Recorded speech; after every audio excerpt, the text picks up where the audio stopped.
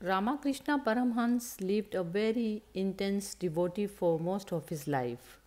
He was a devotee of Kali. For him, Kali was not a deity. Kali was a living reality. She danced in front of him. She ate from his own hands. She came when he called, and she left him dripping with ecstasy. This was real, it was actually happening. This was not a hallucination, he was actually feeding her. Ramakrishna's consciousness was so crystallized that whatever form he wished became a reality for him. It is such a beautiful state for a human being to be in. But though Ramakrishna's body, mind, and emotion were dripping with ecstasy, his being was longing to go beyond this ecstasy. Somewhere there was an awareness that the ecstasy itself was a bondage.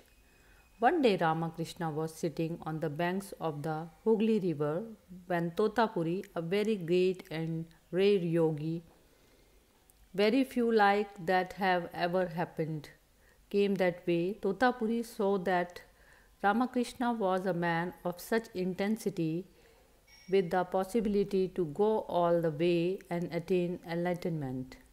But the problem was he was just stuck to his devotion. Totapuri came to Ramakrishna and tried to convince him, why are you still so attached to your devotion? You have the potential to take the ultimate step. But Ramakrishna said, I want only Kali, that's all. He was like a child who wanted his mother. It is not possible to reason with that. It is a different state altogether. Ramakrishna was devoted to Kali, and Kali was his only interest. When he was high on her, he would be bursting with ecstasy and dancing and singing. When he got a little low, when he lost contact, he would cry like a baby. This was the way he was. So, whatever enlightenment Totapuri talked about, he was not interested in all that. In many ways, Totapuri tried to instruct him, but Ramakrishna was unwilling. At the same time, he was willing to sit before Totapuri because Totapuri's presence was such. Totapuri saw that Ramakrishna was just going on like this. Then he said, this is very simple.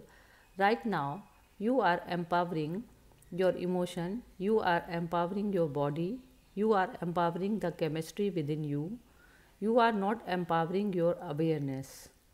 You have the necessary energy, but you just have to empower your awareness. Ramakrishna agreed and said, okay, I will empower my awareness and sit.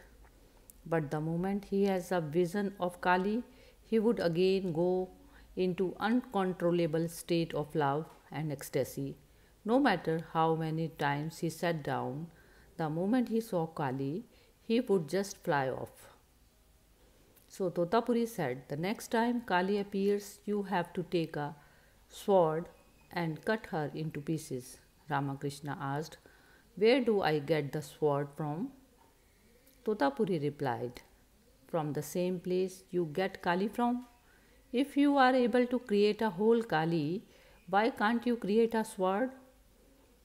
You can do it. If you are able to create a goddess, you can't. Why can't you create a sword to cut her? Get ready. Ramakrishna said. But the moment Kali came, he burst into ecstasy and forgot all about the sword and the awareness. Then Totapuri told him, you sit this time the moment Kali comes, and he picked up a piece of glass and said, with this piece of glass, I am going to cut you where you are struck. When I cut that place, you create the sword and cut Kali down.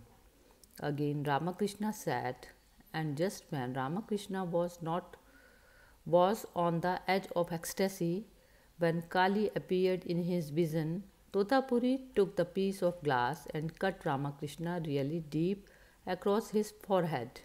At that moment, Ramakrishna created the sword and cut Kali down, becoming free from the mother and the ecstasy of feeding of her.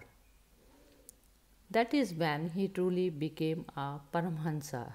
He became fully enlightened. Till then, he was a lover, he was a devotee, he was a child to the mother goddess that he created.